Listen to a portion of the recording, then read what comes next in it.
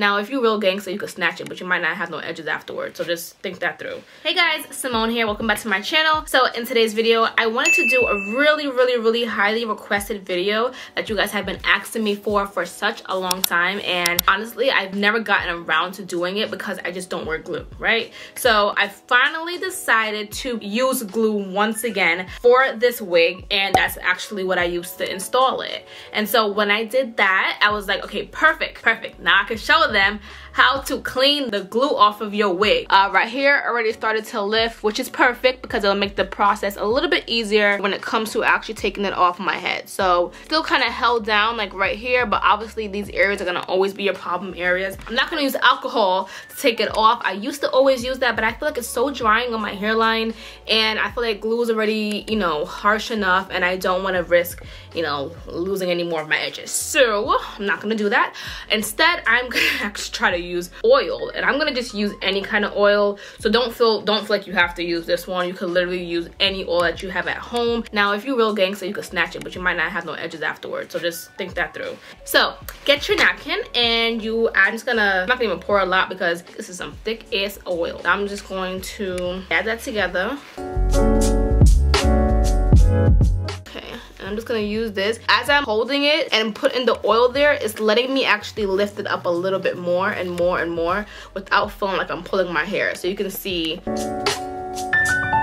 I'm really yellow on this camera. Then, you know, let's go in the bathroom. You can see the glue is still on my hairline. It's not like it's gone, and this is not gonna make it go away, but it is going to help to lift the wig, okay? That's what we wanna focus on. Applying a little bit of pressure, but don't pull. And I actually like to put a medium amount of oil. I don't put too little bit because you're not gonna get anywhere.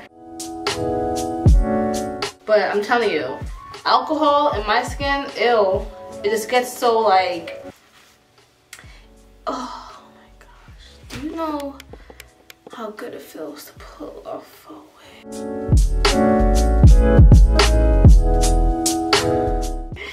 Oh my god, this is so embarrassing. Okay, we have the wig off our head, and the residue is actually on the wig, so that's perfect because now I can show you guys how I scratch it off. We have that. Yuck, so disgusting, looks disgusting. Thick layer of glue, and now we just added oil to it. So what I want to show you guys right now is how to wipe this off, okay?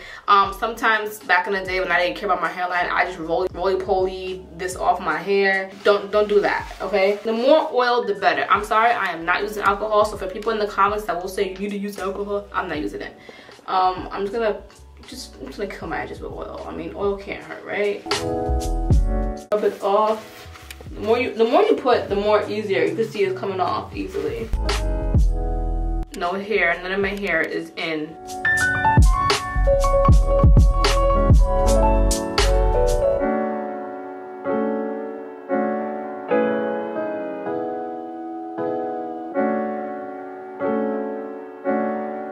Nice and clean. Look at that. Look at that.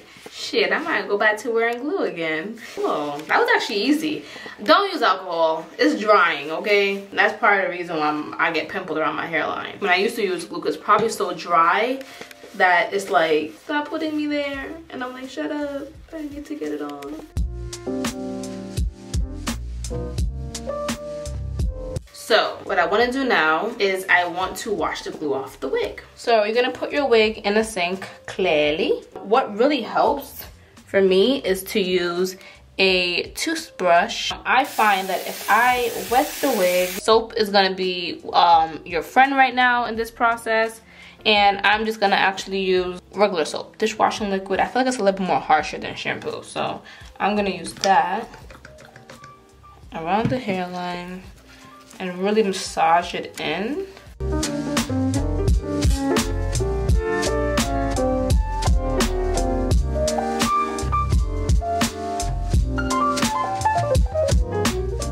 And then when you get your toothbrush, and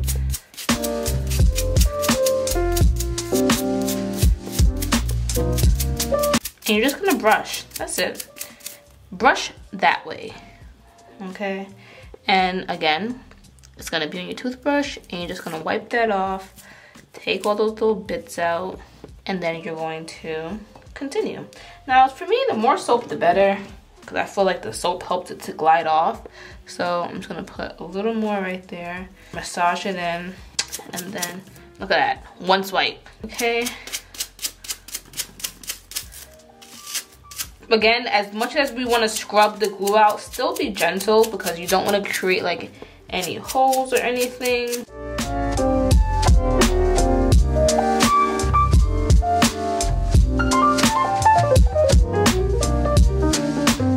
When it comes to actually washing the wig, make sure the whole hair is wet like you would your real hair.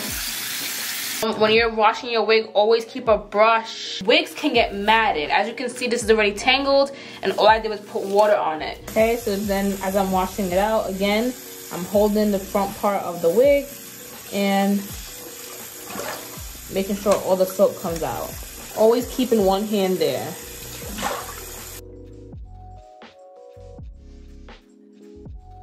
Every now and then, casually brush. Make sure you have no tangles. And then to make my life, I like to just make sure the hair is all going in the same direction. Just making sure I do one last brush going back.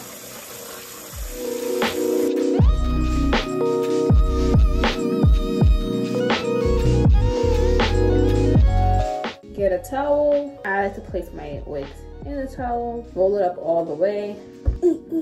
Squeeze. Let me stop. Okay, no, but really, squeeze it out. What I will do next is I usually just let it air dry overnight, and then I will go ahead and style it and blow dry it to make it much more straighter.